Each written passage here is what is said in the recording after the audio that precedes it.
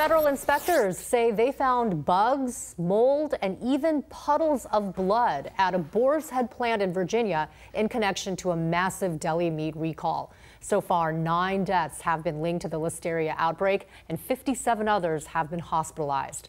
Boar's Head recalled more than 7 million pounds of its meats, primarily liverwurst, but also ham, sausage, bologna, hot dogs, and bacon. The company has paused production at the Virginia plant, saying in a statement, quote, "We deeply regret the impact this recall has had on affected families."